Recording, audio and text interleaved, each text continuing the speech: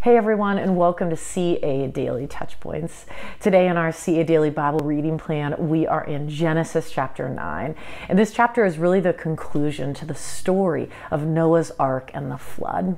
In this chapter, we read about the covenant that God makes with Noah and all living creatures after the flood. And a covenant is an agreement between two parties. And so here's what God is committing to in this covenant. In verse 11, he says, I establish my covenant with you, that never again shall all flesh be cut off by the waters of a flood, and never again shall there be a flood to destroy the earth. And then God says that the sign of his covenant will be the rainbow. So starting in verse 13, he says, I have set my bow in the clouds, and it shall be a sign of the covenant between me and the earth. When I bring clouds over the earth and the bow is seen in the clouds, I will remember my covenant that is between me and you and every living creature of all flesh, and the waters shall never again become a flood to destroy all flesh.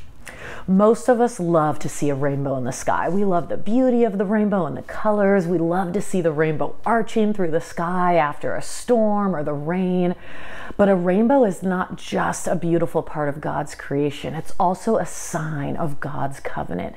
It serves as a reminder for us of God's promise to never again flood the entire earth and destroy all flesh.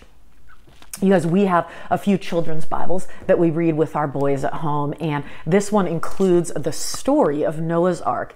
And here's how the story ends in the children's Bible. It says this: up above them, a rainbow stretched across the sky, a sign of God's promise that he would never do this again. And when God makes a promise, he always keeps it. God is our promise keeper, and we can trust that God will fulfill all of his promises to us, including the promise he made to Noah after the flood.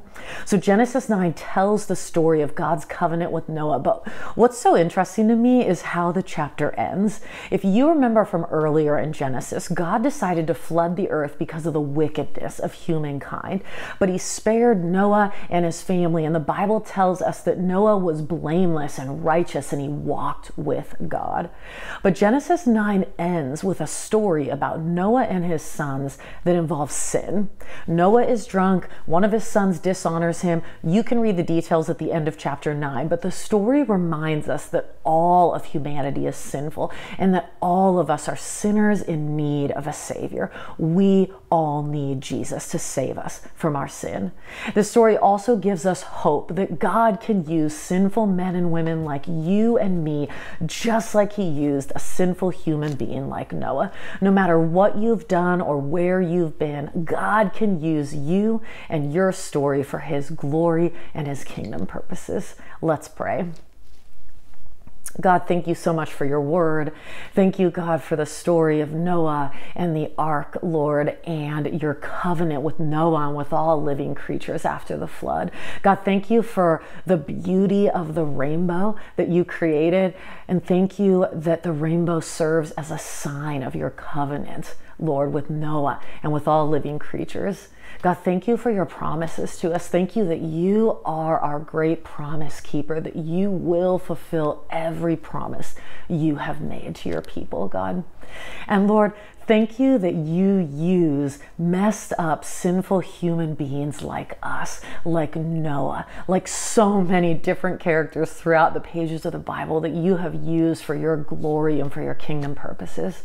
God, I pray that you would use us for your glory. I pray, God, that you would use us for your kingdom purposes and to be on mission with you. And God, for anyone who believes or thinks that they are beyond redemption or beyond hope, or that you could never use someone as messed up as they are, God, I pray that you would show them the truth that all of us have hope in you, that we are not beyond hope with you.